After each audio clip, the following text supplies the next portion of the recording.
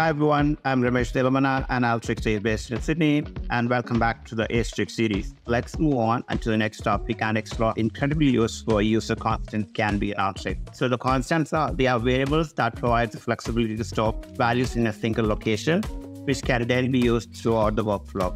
Okay, here how you can set it up. Click on the workflow tab under the workflow configuration. To bring up the workflow tab, maybe just click anywhere on your workflow. And then now next thing is click on the plus symbol to add a new constant. Enter a name and value for the constant. So they actually work as like a value pair. So if you look at my workflow, it already has variable one, which is defined as an output path. Now what we're gonna do is we'll modify the constant by change the path to prod from UAT and run the workflow again. So now what will happen is that all the outputs now redirect to the prod folder instead of UAT. And what we did was we only changed path in one location and it got reflected everywhere.